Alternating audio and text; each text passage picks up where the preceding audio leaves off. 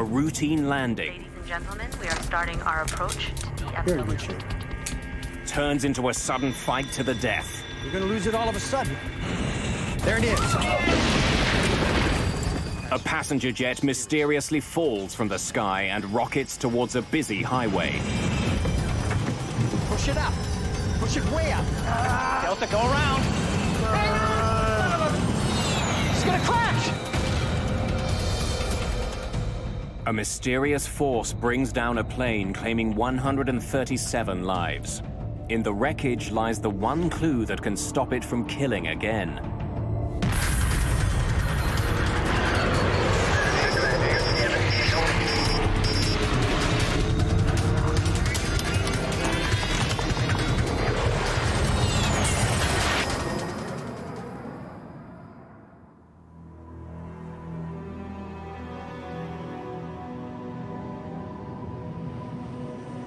August the 2nd, 1985. Dallas, Texas.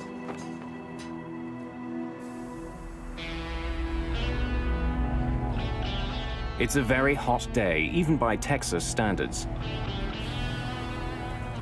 See y'all tomorrow. Temperatures soar to 101 degrees. Rain coming. Should cool things down a bit. In the late afternoon, William Maybury is heading home from work. The day's heat and humidity are having an effect on traffic at Dallas-Fort Worth International Airport, DFW. Roughly the size of Manhattan, DFW is the biggest airport in the world. It's also one of the busiest.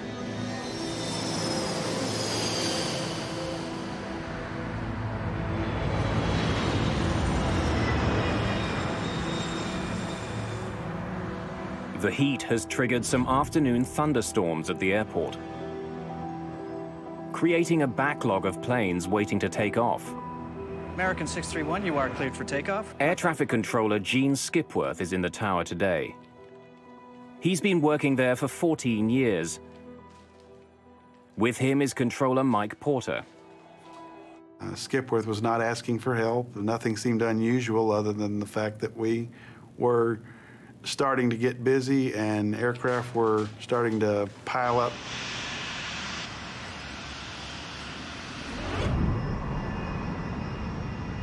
One of the many planes heading towards Skipworth's control is Delta Airlines Flight 191.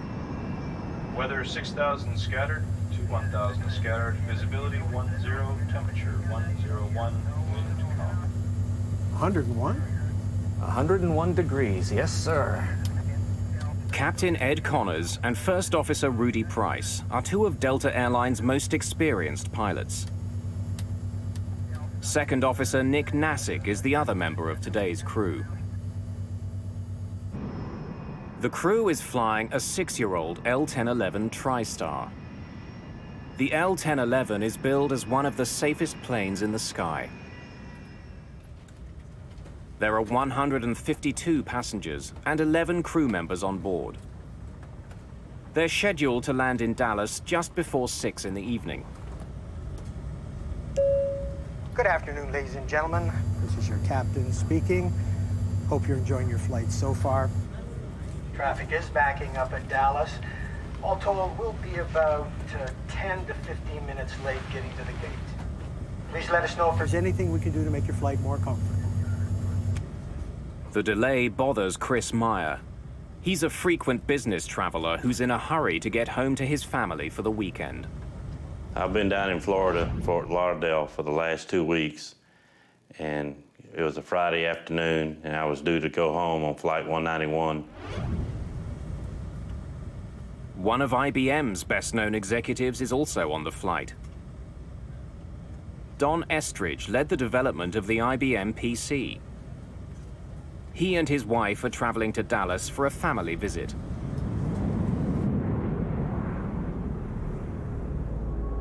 (963), turn right, heading 620. En route from Florida to Texas, Delta 191 will be in communication with several controllers. I'll turn you into Blue Ridge. It'll be about 0. Every aircraft is guided along its flight path by a series of regional air route traffic control centers. They direct each plane's speed and altitude. 1901, descend and maintain 10,000. Join the Blue Ridge 010 radial and inbound. We have a good area there to go through. Captain Connors has some concerns about the route he's been given. He sees a storm cell along that path, and he doesn't want to fly through it. Well, I'm looking at a cell at about a heading of 255. It's a pretty good sized cell, and I'd rather not go through it. I'd rather go around it one way or the other. I've had about 60 aircraft go through this area out here, 10 to 12 miles wide. They're getting a good ride, no problem. Well, I can see a cell now about heading 240. When I can, I'll turn you into Blue Ridge. It'll be about the 010 radial. 010, roger. We're going to hold you to that. Captain Connors gets his way. He's given permission to fly around the storm. Once past it, he'll line up for a landing on runway 17 left. I'm glad we didn't have to go through that.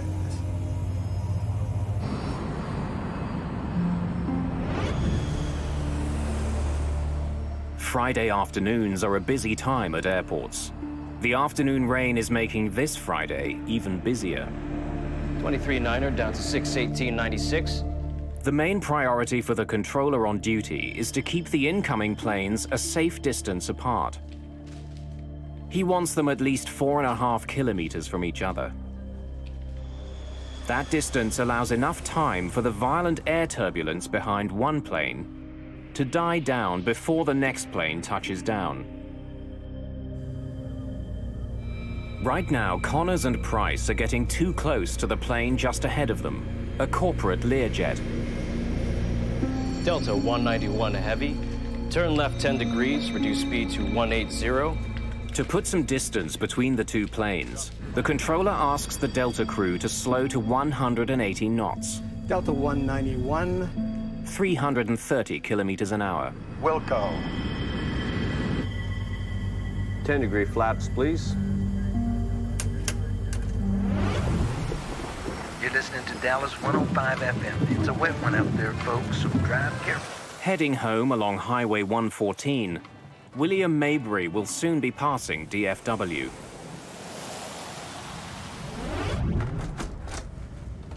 Flight 191 is now just 50 kilometers from the foot of the runway. Ladies and gentlemen, we are starting our approach to DFW.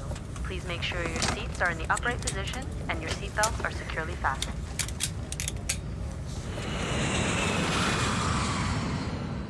The crew begins their final descent into the Dallas-Fort Worth area. Attention all aircraft listening. There's a little rain shower just north of the airport. Connors now switches radio frequencies and contacts a local DFW airport traffic controller for approach instructions.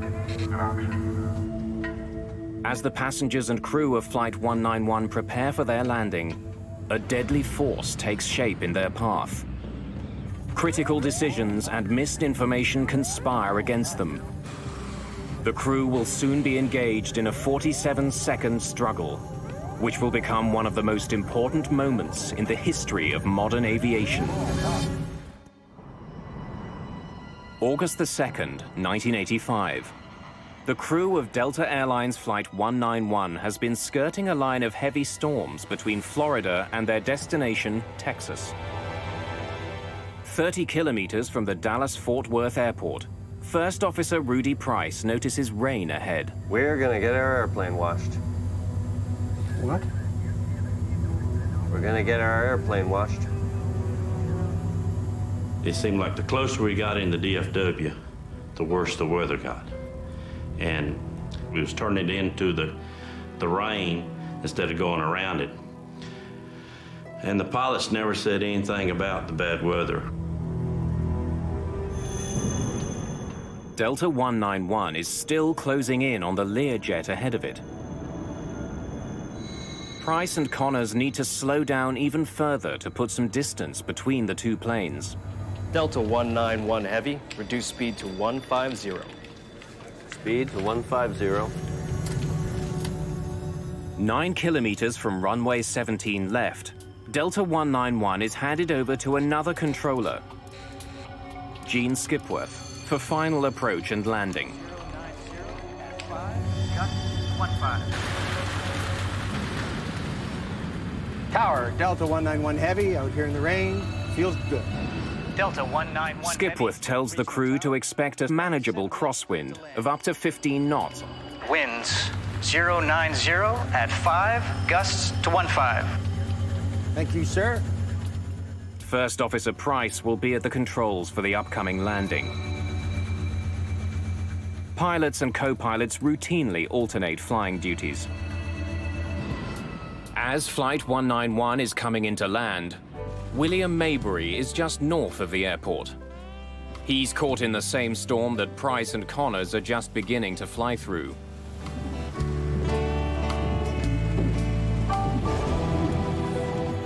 Before landing check. Landing gear. Down, 3 green. Flaps, slats. 33, 33, green lights. The crew suddenly notices that they'll be flying into more than a bit of rain. There's lightning coming out of that one. What? There's lightning coming out of that one. Where? Right ahead of us. 1,000 feet. I'll call them out to you. All right.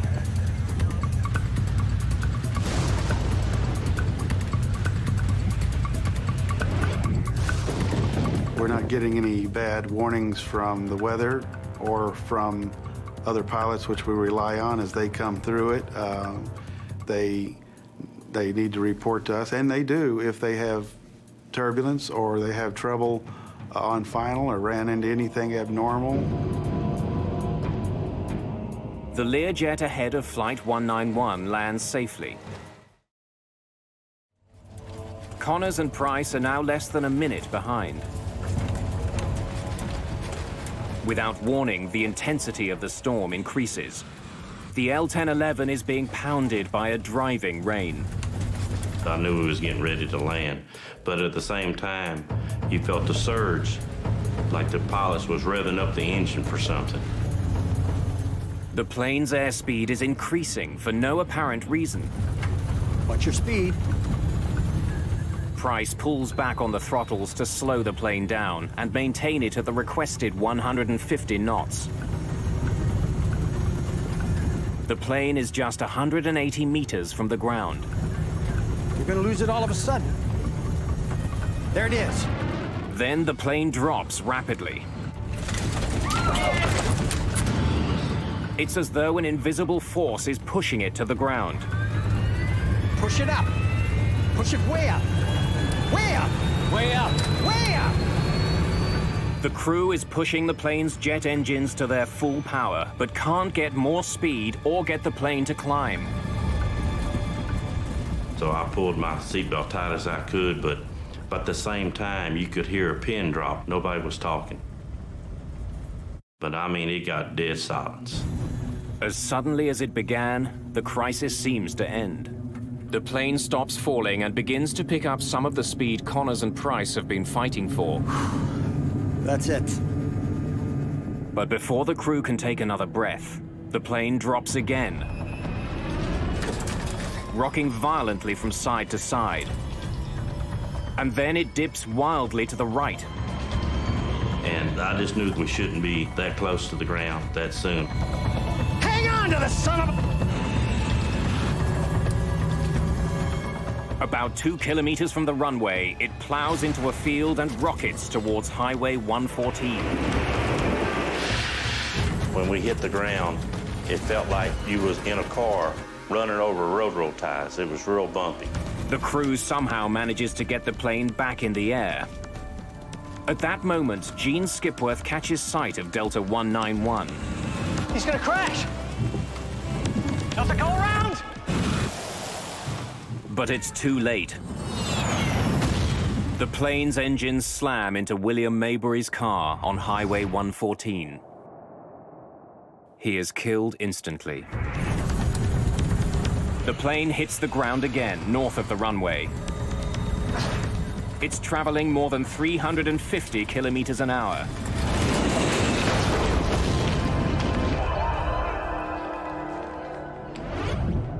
I must have caught sight of him just at the last millisecond, and he cartwheeled into the tank in just an instant, and then, of course, there was fire, not a ball of fire, but a wall of fire. It seemed like it was only a few seconds, 5 seconds at the most. I don't know how long it was. Everything was stopped.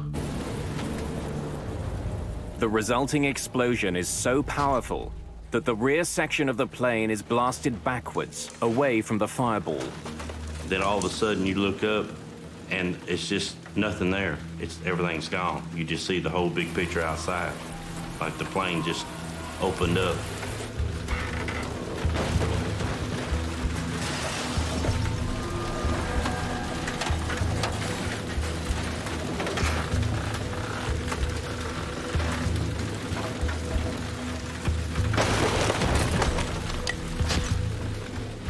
Remarkably, the tail section containing the last 10 rows of seats is relatively intact.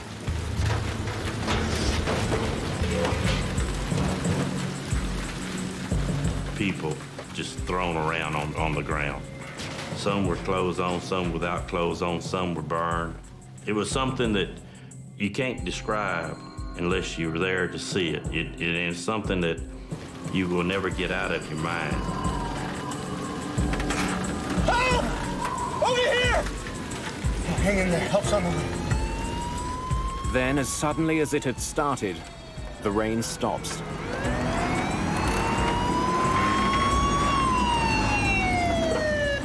It takes firefighters less than a minute to get to the crash.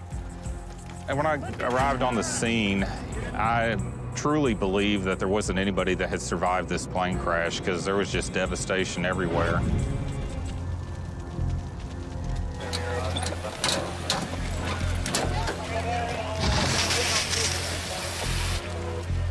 What I had pulled up on at the time was the wing section, which is the portion of the aircraft that carries the fuel. So there was a large amount of fuel and a large amount of flames.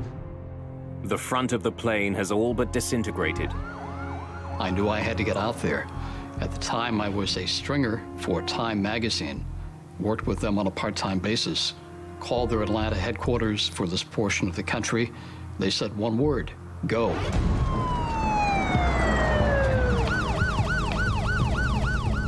Firefighters need only a few minutes to get the raging fire under control. They then turn their attention to pulling survivors from the plane. It wasn't until the fire started to subside a little bit that I saw the tail section where there was some hope of some people surviving. There were these two women that were walking through the smoke. Ladies, clear the area! Get out of the way, clear the area! And it kind of surprised me, so I knew that there was hope and that there were people out there. Only 27 people survived the crash. I had seen death before as a medic in Vietnam, but it had never been aimed at civilians, and certainly not on a mass casualty situation, and certainly not this suddenly. I could tell how bad it was. You could see and smell and feel the death.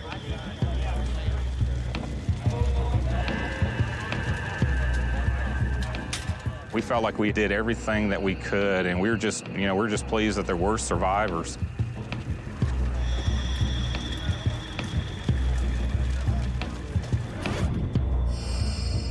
I was scheduled to sit on aisle seat 15A, and I told them that wouldn't be no good because that was a non-smoking section. I was a smoker, so I had to be in back.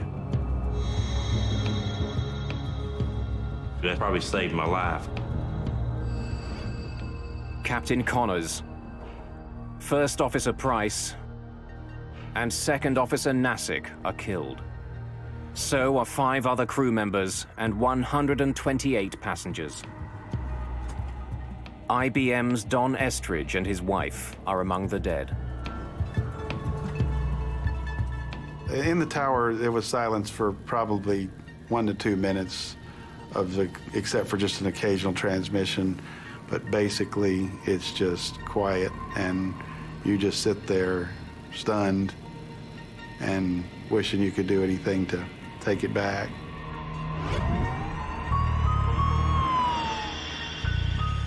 This is a monumental crash.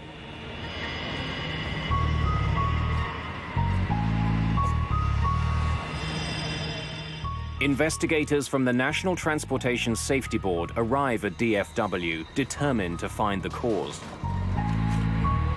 One of our field investigators would have been on scene trying to locate the flight data recorder and the cockpit voice recorder, which is, you know, a very important part of the investigation. Investigators begin looking for evidence of mechanical failure. They examine the wreckage for clues that the plane was not responding to the pilot's command. It's essential in any approach or departure accident to establish what the airplane's configuration was, to assure that it was not a factor in the accident, or everything was normal on this aircraft. Investigators turn their attention away from the plane and to the skies. After any accident in commercial aviation, there are theories galore. A couple of them prevalent that evening. First, that lightning had struck the airplane. Secondly, that it had been hit by a mini tornado.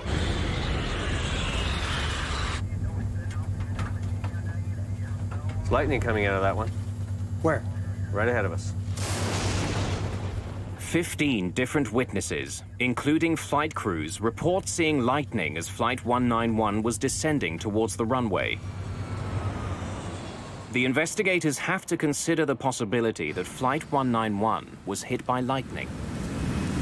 Lightning is always something that you have to investigate to determine the possibility that lightning disabled some part of the airplane. In 1963, a Boeing 707 was struck by lightning. The lightning ignited the fuel in the plane's tank. The plane crashed.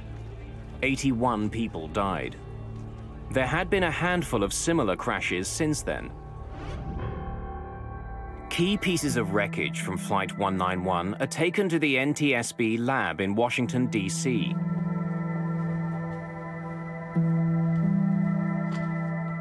Bud Lehner is the investigator in charge of examining the wreckage, as well as the data from the plane's cockpit voice recorder. But sometimes it might be very difficult to find to determine where the airplane might have been struck by lightning and where the exit point was. Lightning coming out of that one. Where? Right ahead of us. If the plane was hit by lightning, there would be evidence left behind. A device called a static discharge wick is attached to the trailing edge of an airplane's wings. It redirects static electricity into the outside air instead of into the plane, where the charge could cause a fire.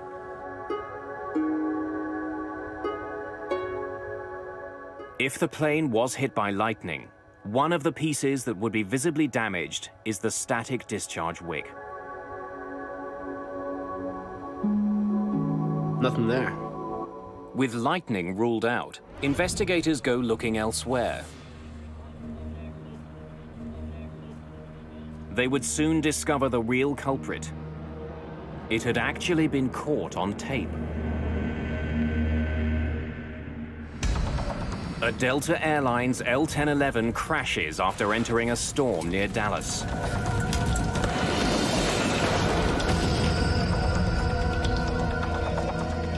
"137 people die. Investigators rule out mechanical problems and lightning as causes of the crash. Nothing there. The NTSB's Bud Lehner turns his attention to the plane just ahead of Delta 191, the corporate Learjet. He learns that it was less than a minute ahead and flew through the very same storm. After we had passed about 5 miles from the end of the runway, we entered a rain shower, what we thought was a light rain shower, and it turned out to be the heaviest rain I've ever seen before or since. In spite of the rain, Rufus Lewis managed to land his plane safely on runway 17 left. When we broke out of the clouds, we were high and hot. So we had to use all of the runway at DFW Airport.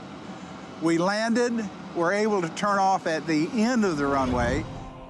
So why was the much larger L-1011 unable to land just moments later?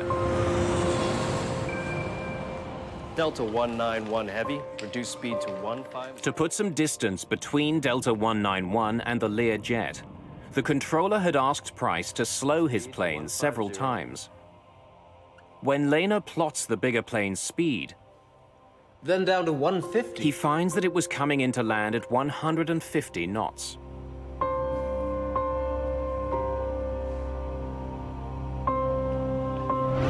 Delta 191 Heavy, reduce speed to 150. Investigators consider the possibility that Flight 191 had been traveling too slowly for a safe landing. If you don't have a lot of extra energy, you don't have anything to trade in case you get in trouble. A lot of times in adverse conditions, the pilots, they add another 10 knots for mom and the kids. Crews don't have to follow a controller's speed request if they think it's unsafe. Price did reduce his speed. He knew this plane extremely well. He had actually helped to rewrite the L-1011's operating manual. If the captain decided that 150 knots was too slow, they would have told the controller it was too slow and they wouldn't have flown it.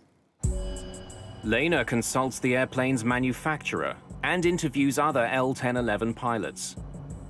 He concludes that neither the controller nor First Officer Price made any errors regarding speed. Delta 191 Heavy, reduce speed to 150. This plane should have been able to land at 150 knots. Speed to 150.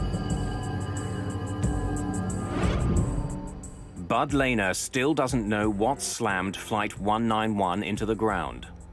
But soon he finds the clues he needs on the plane's flight data recorder. It logs every adjustment pilots make to the plane's controls. The device also records external elements like temperature, wind speed, altitude, and air pressure. Whatever Connors and Price were fighting, there's a good chance it left its fingerprints on the flight data recorder. This flight data recorder gave us several parameters we didn't have before. Engine power, longitudinal acceleration, and those kinds of parameters really enabled us to do a more in-depth analysis. The plane's data recorder has documented a combination of rapidly shifting winds. Then it shifts to a downdraft.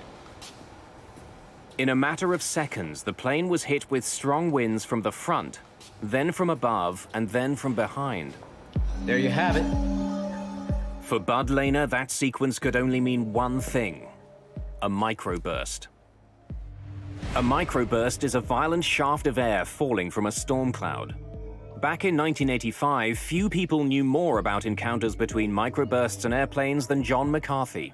If you're at the kitchen sink and you turn on the water and it goes straight down and it splashes out in all directions. And that's kind of what a microburst is, except that it is extremely bad news if you're an airplane flying through it at low altitude. A plane first faces a strong headwind which lifts the plane skyward, then a downdraft which slams it towards the ground. Finally, the microburst delivers its most dangerous punch, the tailwind. And you would get a rapid descent, a loss of lift, and a rapid descent towards the ground, and easily crash the airplane. A plane's wings need a steady flow of air moving over them. That's what gives them their lift. By inhibiting that flow, the tailwind reduces lift. There's no better recipe for a microburst than the weather conditions at Dallas-Fort Worth on the day of the crash. It had been extremely hot all day, and hot air rises. When that hot air meets the cold, moist air in the storm clouds, it cools instantly and rushes violently back to Earth. A microburst. It is a tiny thing, meteorologically speaking, compared to a big storm or a snowstorm or a hurricane. It's just like a needle in a haystack. At its maximum strength, it's no more than 2 miles across, and it lasts no more than 15 minutes. So if you look at that little space and time window, it's very small. And so the probability of hitting one is low. The odds may be slim, but planes do fly into microbursts. In 1975, an Eastern Airlines flight landing in New York flew into a microburst. It slammed the plane into the ground, killing 113 people. Then, in 1982, a microburst killed another 153 people when it struck a Pan Am 727, taking off from New Orleans. It was clear that 136 people on Flight 191 had become the latest victims of a microburst. Investigators had their culprit. Unbelievable. And thanks to Flight 191's advanced data recorder, they could paint a remarkably accurate picture of it. The killer had essentially been caught on tape. But what the flight data recorder doesn't explain is how such an experienced crew fell victim to a killer You're in good shape. they were all trained to overcome. When Lehner compares the pilot's actions to the actions of the microburst, What's your speed? he uncovers details of a fight to the death. A fight that the Delta pilots almost won. Lose it all of a sudden. There it is. He seemed to know what he was going to hit. What's your speed? The increase in airspeed prompted First Officer Price to reduce power to his engines. Power that he would desperately need in just a few seconds. You're gonna lose it all of a sudden. There it is. When Price and Connors entered the downdraft, Push it up. they were less than 250 meters from the ground. The captain knew the characteristics of a microburst. He'd obviously been given an introduction to wind shear and microburst characteristics in his flight training. When Connors and Price encountered the microburst's tailwind, there was very little they could do. They had insufficient speed and altitude with which to maneuver. If a pilot encounters a strong tailwind at 3,000 meters, he can point his nose down and dive to pick up speed and generate lift. It's called trading altitude for airspeed. But that trade wasn't available to Price and Connors. They were just 150 meters off the ground when the tailwind struck. The only way for them to gain airspeed was from their engines. Push it up. Way up. Co-pilot responds, airplane stabilizes. I can see that most pilots would say, well, we're through with that, and range's gonna stop, we're gonna land. Momentarily, their efforts seem to pay off. Their airspeed increases, their plunge is halted. But with Flight 191 less than 150 meters from the ground, this particular microburst delivered the ultimate blow. A fierce crosswind that forces their plane to bank dangerously to the right. Combined with the microburst's other winds, the crew was defenseless.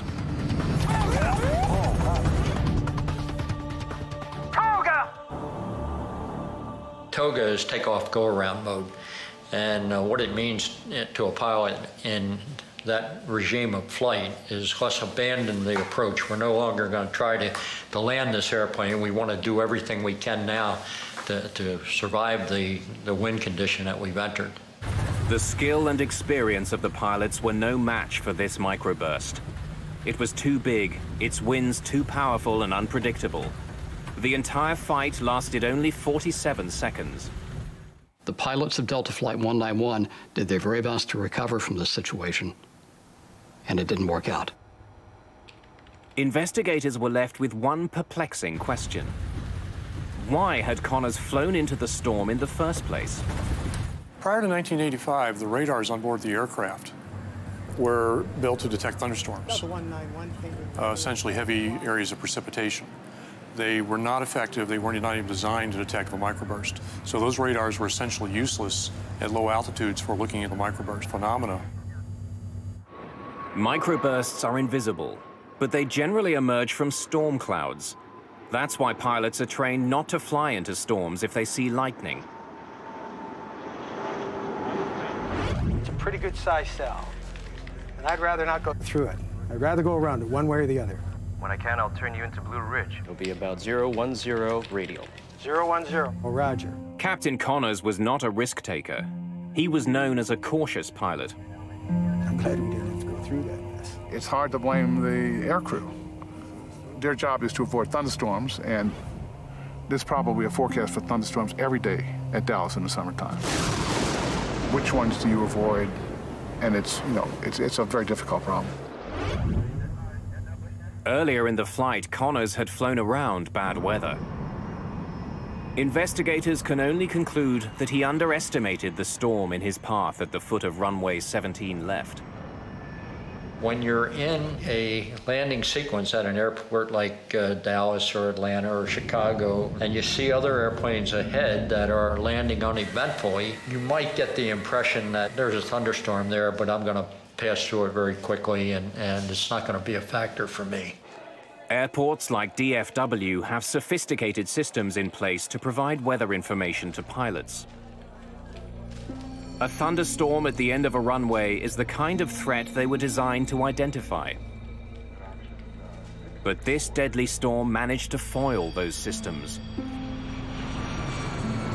As Flight 191 was approaching the airport, the weather at DFW was changing very quickly. Attention all aircraft listening. There's a little rain shower just north of the airport. Captain Connors heard that part of the message, but then he switched his radio frequency for his final landing instructions. The Delta crew never heard the last part of this message about weather ahead. There's a little bitty thunderstorm sitting right on the final. There was an observation 2 minutes before the accident that there was a wall of water at the threshold of the runway. It's been my contention that that information would have been very important to the flight crew. Radar readouts from the day of the crash indicate that the storm cell Connors and Price flew into grew out of nothing in a matter of minutes. This is 2 minutes before the accident. The readout shows the beginnings of a weather cell at the foot of runway 17 left. This is 3 minutes after the accident. We have a new cell right at the threshold of the runway that wasn't evident in the previous pictures. This explains why Rufus Lewis was able to land his Learjet. The microburst was just beginning to form when he was approaching the runway. Many people think that there was a huge vertical development that the pilots recognized and they just decided to go fly through it anyway. And I maintain, and I think the evidence proves it, that that was not the case. They didn't recognize this new developing cell. They did get into the storm beneath the cell, but it was heavy rain. They weren't worried about that. Then the hammer fell. It was too late. It's small. It's the length of a runway, roughly, and it doesn't last very long. So it's something that can happen so quickly that many accidents have occurred because nobody knew it was there. The storm arrived at the foot of runway 17 left virtually unannounced. But once there, it attracted a lot of attention. Pilots on the ground, as well as trained weather observers, saw the worsening storm. But they all saw it too late to warn the crew of Delta 191. The storm did show up on a radar screen at the Fort Worth Air Traffic Control Center. But at the time of the crash, the meteorologist on duty was in the cafeteria on a meal break. If the flight crew had had any idea that there would be a severe event in front of them, they would have missed the approach. Investigators conclude that the Delta crash was caused by the pilot's decision to continue their approach into the storm. A decision that was made because the crew wasn't warned about the hazard. In 1985, there were basic systems at airports that could detect dangerous winds, but they could not reliably detect a microburst. On the ground, there were systems called low-level wind shear alerting systems that primarily looked for differences of wind speed around the airport and on the airport. Unfortunately, these sensors tended to be spaced so far apart that a microburst could actually exist in between them and escape detection, or at least detection in time to warn a pilot of the threat. But a microburst detection system to overcome this problem had been developed. It was being tested in Denver and working very well. What we found out is that Doppler radar, which is on the ground, is incredibly effective in detecting microbursts. And in fact, it can detect about 98% of a microburst. Conventional radar uses radio waves to measure precipitation inside a storm. Doppler also sends out radio waves, but by measuring the frequency of returning waves, Doppler can also calculate the movement of the winds inside a storm. And if you look through the Doppler radar, you see a part of it that's going away from the radar and a part that's coming towards the radar. And if it's small, it's absolutely a microburst. It can be nothing else. So it has what we call an unambiguous signature of a microburst, which means we got it. Since Doppler radar could see a microburst, controllers could use it to warn crews of their presence. The Denver research resulted in an important new system at airports: Terminal Doppler Weather Radar.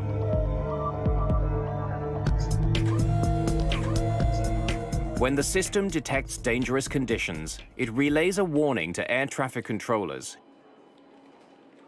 who can then alert pilots. Flight 236, microburst alert. 50 knot lock, 1 mile final, say intentions. After the crash of Delta 191, the Federal Aviation Authority, the FAA, hurried to install terminal Doppler weather radar at high-risk airports. Dallas-Fort Worth was one of the first. The domes containing the specialized radar are now a common fixture at major airports around the world. But radar on the ground can't get the warning to the pilots fast enough. We also have an issue of ground-based systems in that it takes time to communicate the threat to the crew. The system has to detect it on the ground. It would typically go to a control position in the control tower and be relayed by voice to the pilot, which can introduce a delay of 10, 15, 20 seconds, which could be very critical. Planes also needed onboard microburst detection. A team from NASA began developing such a system by flying into the most dangerous microbursts they could find. Here we go. Take it. Straight ahead. By risking their own lives, they would eventually save thousands of others.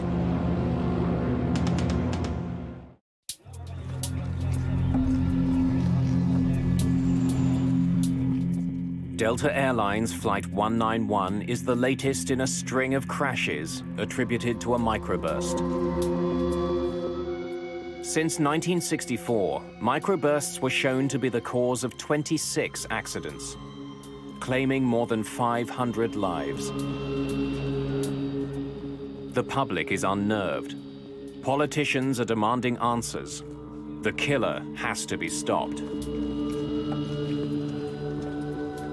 The body count is building, and this particular crash tipped the scales as far as the federal government was concerned. The crash of Delta 191 showed that seconds count when planes encounter a microburst. You're going to lose it all of a sudden. There it is. Increasing alert times Push it up. could save more lives, especially if a microburst detector was mounted right on the plane. If you can provide the airplane with 10, 15, 20 seconds of advance warning, pilots push the throttles up, they build airspeed, they build altitude, they build energy. It's like money in the bank. By the time they get to the microburst during a recovery, they can survive. Aviation experts had to find a way to give all pilots those critical 20 seconds. To develop that technology, they would embark on a high-risk, unprecedented research project. They would fly a 737 into the most severe microbursts they could find. We did a very careful risk analysis of all the possible dangers that could occur. And initially, the first reaction was, you want to do what with an airplane? You want to fly it through a microburst? In the summer of 1991, NASA modified a Boeing 737 and went hunting for microbursts. The idea was to identify onboard technology that could warn pilots of a microburst in their path. The airborne solution brings detection right into the cockpit, so the pilot sees exactly what's in front of the aircraft, and when an alert is given, there's no time delay. Ground speed 234. The NASA researchers were testing 3 separate systems for detecting microbursts. Modified Doppler radar housed in the 737's nose, a laser radar under its forward cargo bay, and a side-mounted infrared device to measure changes in air temperature. Each of those systems was wired to banks of computers in the plane's cabin. A spotter on the ground could find a microburst and quickly direct the plane towards it. Roger, control 515. We're rolling. Roger, understand your roll. TDWR, NASA control. Range. Range, 45 miles. Ground speed, 240. Here we go. Take it, straight ahead. Need to come left about 10 degrees, 15 degrees. Well, when you spotted a microburst, it was all business. It was how do we get there, how do we get to the right altitude, the right airspeed, the right position, when to begin data collection. So people were quite busy during these flights. But yeah, it was exciting. We wanted to find them, we wanted to penetrate them. With every microburst, the 3 onboard detection systems were put to the test. Researchers on the plane could instantly see which instrument was doing the best job of picking up the microburst ahead. Behind the flight deck, we had pallets of equipment where the radar engineers, the laser engineers, the data recording engineers could sit and ensure that each system was performing as expected. Ground speed, 234. Dead ahead, maybe 1 degree to the left. Let's go straight through this one. Here we go. Take it. Straight ahead. We started with very, very weak microburst. Again, we had the ground-based radar telling us what we were about to go into. So we started with very weak microbursts, gained experience, then gradually worked up to stronger and stronger ones. You would see the rain begin to fall, and you would feel a sinking feeling. It'd be a little settling, a little like an elevator starting down. A few minutes here before we touch down. What do you see as now? So any apprehension that the crew may have had initially about going through them was actually replaced later with joy at finding them. Here comes the center of the target, right now. 242 on the ground speed. Wind's gone away. Look for a tailwind. Watch it. Lost some altitude there, too. There, the wind's gone around the tail like 10 knots. Good strong downdraft in the middle of it. Just sucked 100 feet in almost no time at all. Our good performance decreased, too. We were about 850 and we dropped to 750. Beautiful. The Langley researchers flew into dozens of microbursts over the course of their research. The project proved that the forward-looking Doppler radar was the only system that could consistently give pilots advanced warnings of a microburst ahead. What we found was that the Doppler radars could detect an extremely wide variety of microbursts. There's lightning coming out of that one. If the crew of Delta 191 had a system to warn them of microbursts, they could have boosted power to their engines and started climbing before they encountered it.